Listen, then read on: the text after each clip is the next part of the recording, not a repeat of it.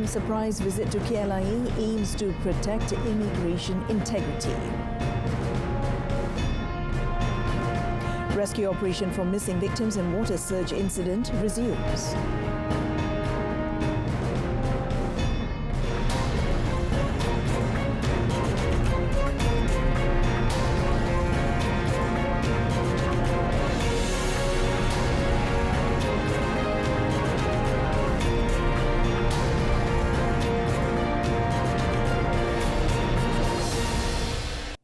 Good afternoon and Salam Malaysia Madani. I'm Mohana Priya and this is Updates at Noon. Prime Minister Datuk Seri Anwar Ibrahim explained that his surprise visit to the Kuala Lumpur International Airport yesterday was aimed at raising the credibility and integrity of the Immigration Department, which is being publicly criticised. The Prime Minister said from his observation, the majority of the immigration personnel at KLIA performed their duties well and only a small handful were still with the old practices. Semalam saya sebelum menyambut keberangkatan pulang Baduli Yang Maha Mulia Seri Paduka Yang di-Pertuan Agong, saya sempat ke KLIA kerana ada sedikit sebanyak keributan kecil. Tentunya saya lihat umpamanya semua kaunter immigration berfungsi, maknanya majoriti staff immigration menjalankan tugas dengan baik. Tetapi seperti mana juga kita sedar dan sering saya tekankan, ada kelumpulan kecil yang masih biasa dengan sistem dan amalan yang lama. Saya percaya hal itu hal bidang kuasa SPRM yang harus bertindak. Selalu kita sebut nila setitik rosak sebelanga. Datuk Seri Anwar was speaking at the Prime Minister's Department's monthly assembly in Putrajaya today. Yesterday, the Premier was at KLIA for about 30 minutes, and from the visit, he found the management and operation of the Customs Department and the Immigration Department under control and stated that appropriate action would be taken to improve the situation and resolve any problems. The philosophy of Julai Sejalai of the Dayak community in general and the Iban in particular should also be learned by Malaysians as a unifying force to strengthen the nation. Deputy Prime Minister Datuk Seri Dr. Ahmad Zahid Hamidi said that philosophy is the best policy so that problems do not arise to divide the people. He said it can be seen how the longhouses in Betong and other areas in Sarawak have successfully produced good leaders because the policy of the longhouse leaders is often pro-establishment. Datuk Seri Zahid, who is also the Rural and Regional Development Minister, said this during a meet and greet event at Rumah Enteri Lengkoi in Samu, Spau, near Betong yesterday. He reminded the people not to entertain any attempt to split the people, but to maintain commonalities in order to solve the problem. Describing the relationship between the Sarawak State Government and the Federation as wonderful, Datuk Seri Zahid says it facilitates the implementation of projects of the people's interest. Before that, he approved the implementation of the Betong Integrated Village Economic Development Project, or PROSPEC, in addition to the allocation of 1.5 million ringgit and 750,000 ringgit respectively for the repair and rewiring of Rumah Enteri Lengkoi. Agriculture and Food Security Minister Datuk Seri Mohammad Sabu will visit Rome in Italy and Budapest in Hungary to strengthen cooperation in the agricultural sector from the 2nd to the 8th of July. In a statement, the Ministry of Agriculture and Food Security said that Datuk Seri Mohammad will attend the plenary session of the 43rd Food and Agriculture Organization (FAO) conference in Rome, Italy. The conference is a platform for each head of delegation to make a country statement under the State of Food and Agriculture Review agenda. This year's is themed Water Resources Management for the Four Better: better production, better nutrition, better environment and better living to achieve the 2030 Agenda and Sustainable Development Goals. During the FAO conference, Datuk Seri Mohammad will meet with his counterpart, Italian Minister of Agriculture, Food Sovereignty and Forests, Francesco Lollobrigida, for a bilateral meeting to strengthen cooperation in the agricultural sector. including economic, investment and technical cooperation. The minister will continue his visit to Budapest on the 6th of July with a bilateral meeting with Hungarian Agricultural Minister István Nagy to sign a memorandum of understanding in the field of agriculture between the two countries. The second-day search and rescue operation, or SAR, for the remaining 8 victims missing in the water surge incident in Jeram Mawa, Ikuti, Kemaman, Terengganu, resumed at 9 a.m. today. The victims had been at the waterfall for a picnic since 2 p.m. on Saturday when a sudden water surge hit the area. Kemaman Police Chief Superintendent Hanyan Ramlan said the family members were identified as Karim Abdullah, 39, Putri Balkis Izzati Abdul Rahman, 18, Putri Alia Maisara Karim, 16, Putri Nur Fatin Karim, 14, Putri Nurina Natasha Karim, 10, Muhammad Haziq Zikri Karim, 6, and Putri Ariana Umaira Karim, 4. The other person missing is Putri Balkis Izzati's fiancé, Muhammad Fikri Saliman, 24, from Batu Pahat, Johor. Earlier, the dead victims were identified as Azizah E, 40, and her son Muhammad Zulkarnain Haikal Karim, 11, who were found at about 12:30 p.m. Superintendent Hanyan said the remains of the 2 victims were identified by family members at Kemaman Hospital Forensics Unit last night. He said the SAR operation today will involve 3 phases of the search area, depending on the weather conditions. In the meantime, he said the bodies of Azizah and Muhammad Zulkarnain Haikal were taken to the Sultana Nur Zahira Hospital in Kuala Terengganu today for a post-mortem. 36 visitors to Menara Taming Sari in Bandar Hili Melaka faced an anxious moment when the platform of the revolving gyro tower stopped moving, leaving them hanging at a height of 60 meters. However, Melaka Fire and Rescue Department spokesperson, Assistant Fire Superintendent Muhammad Hanif Mustafa said all victims were safely rescued. Assistant Fire Superintendent Muhammad Hanif said they received a distress call regarding the incident at 5:58 p.m. and arrived at the scene about 7 minutes later. He said the maintenance crew brought all victims down using a supplementary motor. He said the rescue personnel also oversaw the rescue operation to ensure the safety of all the victims, who included 26 adults, 8 children, 1 elderly person and 1 person with disabilities. One of the victims, Zuliani Zulkifli, 42, from Bidong Kedah, said the platform did a 360-degree turn twice while at the top before coming to a complete stop. She said there were tourists who experienced shortness of breath because the platform only has 1 service door and no windows. Fortunately, the management of the tower sent maintenance workers to carry out repair work on the platform. Zuliani said that the maintenance workers had to manually bring down the platform in order for all the passengers to be able to exit safely. Now, a total of 1,286 summonses were issued by the Kuala Lumpur Road Transport Department at JPJ for various traffic offences in Obhas motorcycle, which began last Tuesday in conjunction with the Aidil Adha celebration. Kuala Lumpur JPJ Deputy Director Eric Jusiang said the summonses were issued mostly for driving without a licence, 535 notices, and expired road tax, 237 notices.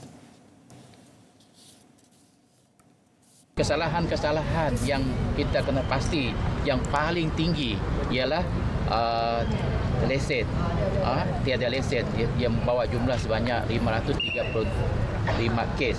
Okey, jadi yang keduanya tiada LKM. Keseluruhan yang kes yang tak ada lesen tu tadi saya secara keseluruhan 4 hari 535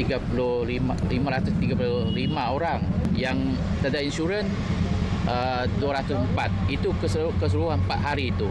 Jadi saya masih saya menggesarlah sebab ramai lagi masih tak renew insurans. Ada yang kes kita jumpa sampai 2 tahun. 2 tahun dia tak renew, tapi tindakan yang kita buat ialah penyitaan kenderaan tersebut. In the meantime, Eric said that in the operation that was mounted together with the Immigration Department, 70 foreigners aged between 23 and 45 years were detained for various offences. He said the foreigners comprised 59 men and 11 women, and they were taken to the Kuala Lumpur Immigration Office in Jalan Duta for the documentation process. The Ministry of Domestic Trade and Cost of Living, KPDN, through its agency, the Companies Commission of Malaysia, SSM, today announced an additional initiative for compound reduction to support the current phase of business and corporate recovery. SSM informed that the Compound Reduction Initiative under the Limited Liability Partnership Act 2012 involved a compound reduction of 90% to owners of limited liability partnerships who had complied with the compounds. The initiative is effective from today to 31st December and will benefit 16,765 limited liability partnerships. This initiative is in line with SSM's efforts to encourage legal compliance in addition to creating a conducive business environment in Malaysia. Earlier this year, SSM announced 8 initiatives to help in the country's economic recovery, including 3 compound reduction initiatives. For further information, please contact the SSM call centre by calling the number on your screen or email inquiry@ssm.com.my. Customers of Al Rajhi Banking and Investment Corporation Malaysia Berhad can now save in 6 major foreign currencies. The bank said its customers can deposit with the bank's commodity Murabahah foreign currency current account I. The 6 major foreign currencies are the Australian dollar, euro, British pound, Saudi riyal, Singapore dollar and US dollar. In a statement, the bank said customers need to make an initial $1,000 deposit or its equivalent in any of the denominations listed to open an individual account and earn up to 5% profit rate per annum. It said Al Rajhi Bank Malaysia's returns are calculated daily and paid monthly. There is also no lock-in period and customers can enjoy the profit rate immediately and withdraw their deposits at any time. The bank's commodity Murabahah foreign currency current account I is beneficial to parents with children studying overseas, expatriates and those who travel frequently or have businesses overseas. The account also enables customers to expand their investments in foreign currencies.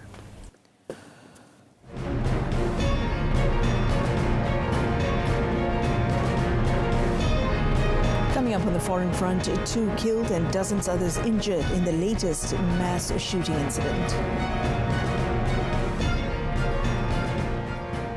At least 2 people were killed and 28 wounded in a mass shooting at a street party in the U.S. city of Baltimore early Sunday morning. Officials said more than one assailant opened fire at the celebration in Baltimore, which has one of the highest homicide rates in America.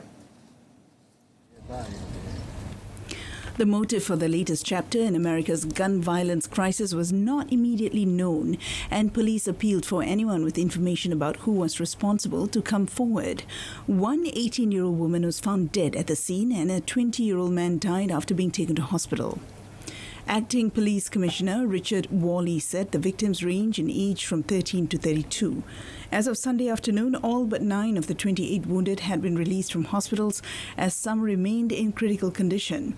Mayor Brandon Scott said the incident highlights the impacts and the need to deal with the over-proliferation of illegal guns.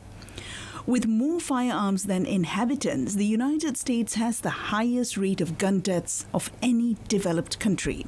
Sunday's incident was at least the 338th mass shooting to occur so far this year. The Israeli army said on Monday it struck targets in the occupied West Bank city of Jenin in what they claimed was an extensive counter-terrorism effort. The Palestinian Health Ministry said 1 resident was killed and another person was injured in the attack.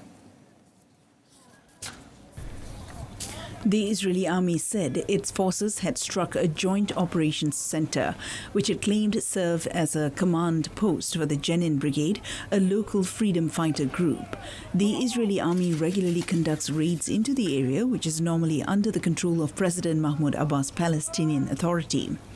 The army said the early Monday operation had targeted an observation and reconnaissance site, as well as a weapons storage facility and a hideout for those alleged to have carried out attacks on Israeli targets in recent months.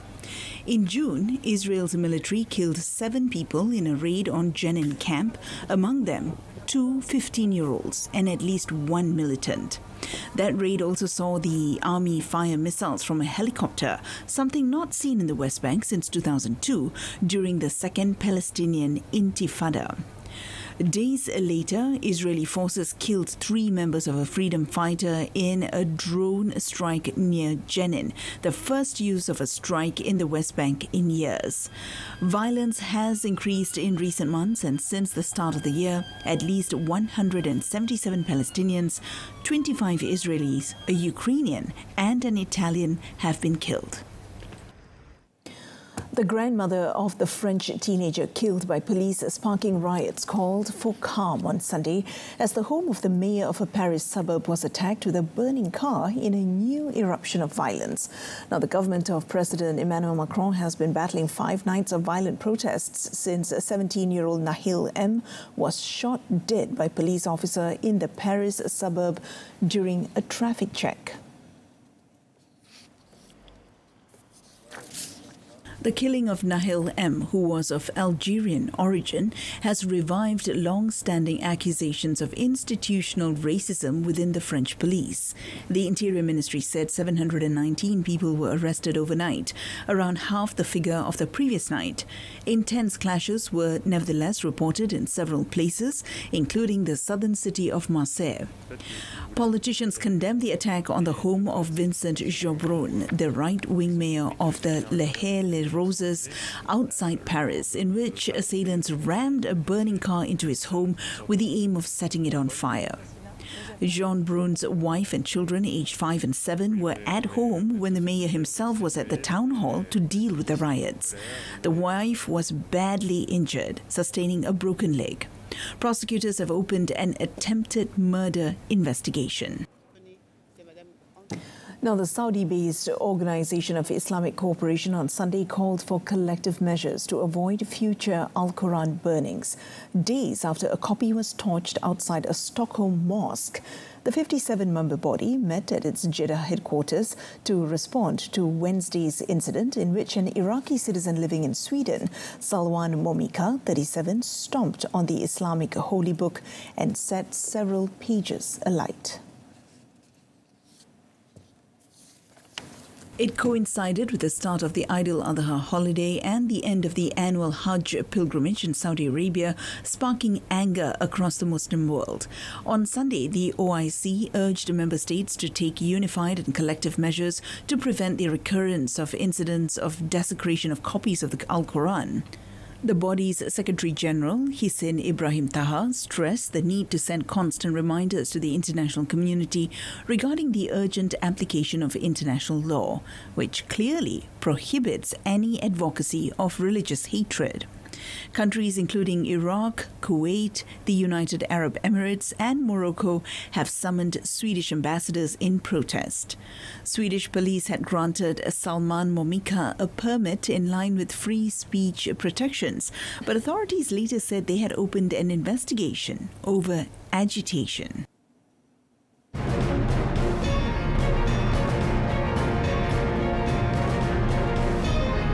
Coming up in sports, Verstappen records 42nd win of his career at the Austrian GP. Perlawanan bola sepak Liga Super 2023. Pertembungan sengit terus menggegar aksi perlawanan.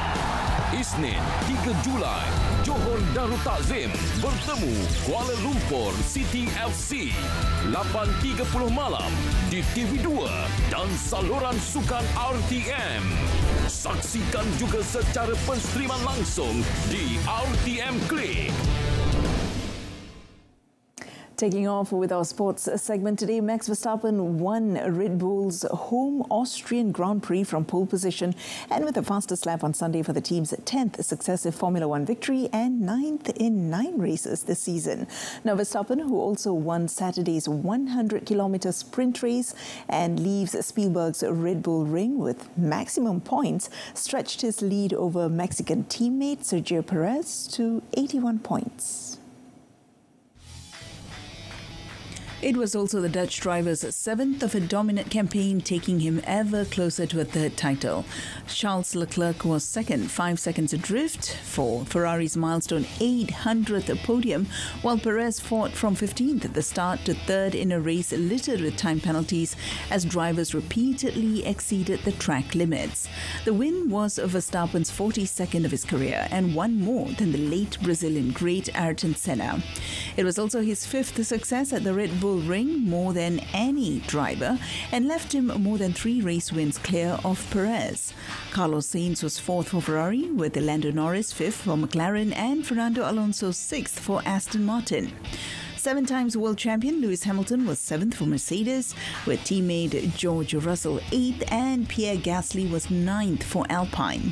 Lance Stroll took the final point for Aston Martin. A minute's silence was held before the start in respect of 18-year-old Dutch driver Delano van 't Hoff, who died in a junior series race at Belgium's Spa-Francorchamps circuit on Saturday. And in football, Liverpool have signed Hungarian midfielder Dominik Szoboszlai from Bundesliga side RB Leipzig for a reported €70 million release clause in his contract. Szoboszlai becomes the club's second recruit under new sporting director Jörg Schmadtke after Argentine Alexis McAllister, as Liverpool look to revamp their midfield following a disappointing season. With Liverpool having spoken to the players' representatives earlier in the week, the move advanced quickly. Liverpool triggered his release clause, which was set to expire on Friday at the last minute. Szoboszlai was seen as a more viable alternative to Mason Mount. Liverpool were interested in the Chelsea midfielder as he entered the final 12 months of his contract, but he proved to be a more expensive option involving less straightforward negotiations. The Hungary international scored 20 goals and provided 22 assists in 91 games since joining Leipzig in the 2021 winter transfer window. Szoboszlai helped Leipzig win back-to-back German Cups and scored their second goal as they beat Eintracht Frankfurt 2-0 in last season's final in early June. French club Racing Strasbourg have appointed Patrick Vieira as their new manager on a 3-year contract. Former France international Vieira coached Premier League side Crystal Palace from 2021 to this year and was sacked mid-March following a 1-0 defeat at Brighton and Hove Albion that left the South London club 3 points above the relegation zone. Last month, the consortium Blueco, which purchased Chelsea last year, entered an agreement to become shareholders of the club. The agreement will see Blueco invest in Strasbourg's first teams and academy, while Keller will remain the club's president, having been at the helm since 2012 when the club was at risk of being liquidated. Strasbourg have since moved up from the 3rd tier to League One, where they've played for the last 6 seasons and also won the French League Cup in 2019. They finished 15th in the league last season. Right, now moving on to tennis. World number 1 Carlos Alcaraz is the new big thing in men's tennis. But Novak Djokovic remains the favourite to retain his Wimbledon title this month. Now, the 20-year-old Alcaraz won the prestigious Queen's Club title last week in what was only his 3rd tournament on grass, moving back to the top of the rankings at the same time.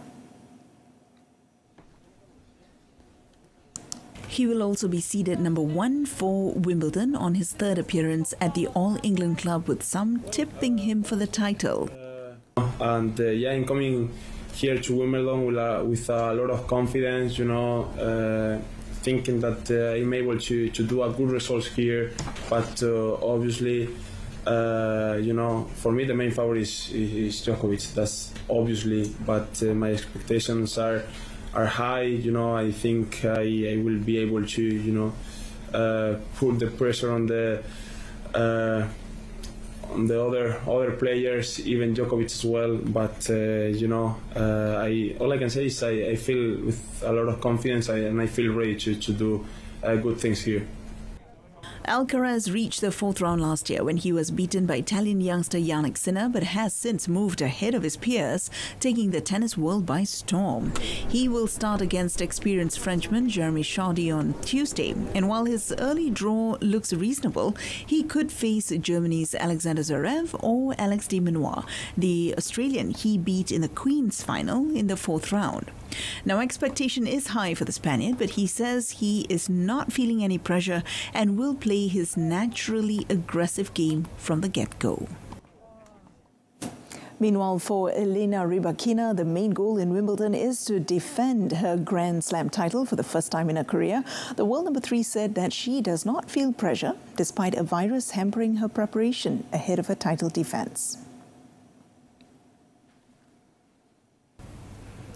The unassuming Rybakina was a surprise champion last year, and though there were no ranking points on offer, she used it as a stepping stone to make deep runs in tournaments and win titles to climb up the rankings. She reached the Australian Open final where she lost to Aryna Sabalenka, but took her revenge when she captured the Indian Wells crown before lifting the trophy in Rome to rise up to a career high number 3 last month.